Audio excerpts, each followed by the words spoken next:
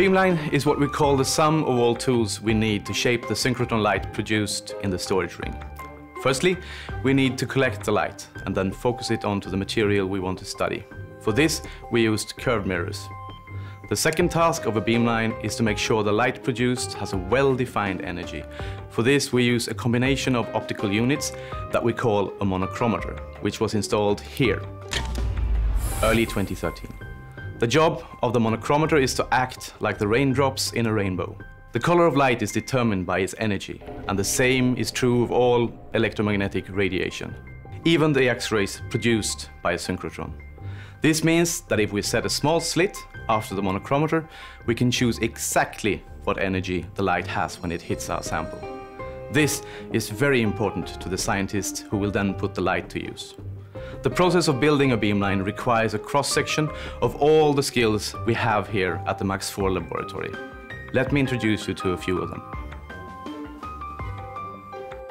The best definition of alignment has been described as you need to find a way how to put components weighing hundreds of kilograms with the accuracy better than hundreds of microns, or sometimes better 50 microns. It is exactly what we have to do building a beamline. The biggest challenge is to transfer position of mirror from inside each component to outside target holders. This we do here in late 2013 with the help of measuring arm. After that, we can align each component with the help of laser tracker according to our global reference network that surrounds the beamline.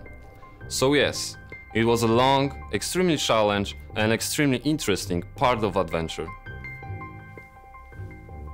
The control system is the tool that allows interaction with the beamline as a whole, and with all its parts. It ranges from drivers that allow communication with hardware such as motors, vacuum pumps and valves, through computations of the energy of the light, graphical user interfaces, and the actual collection of the measured data. Here, in early 2014, we see part of the cabling.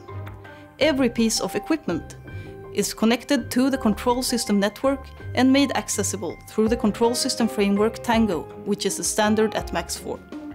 Building the control system at Species has been a trial of the standards that will be used in the entire MAX IV facility. My work is on one hand focused on the different devices that must be controlled, and on the other hand on trying to understand the needs of the scientists, how the tools provided by the control system can make their work easier. And here we are, spring 2015.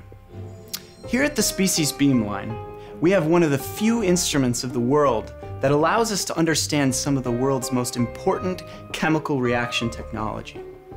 A recent breakthrough in instruments of this class allow us to study the detailed process of how a catalyst facilitates the transformation of one chemical into another, all while the reaction is actually happening, a feat which has only been dreamed of before. Now that we have this glorious new scientific ability, we can look forward to a future rich in surface chemistry insight that will propel a greener and more clever world chemical industry.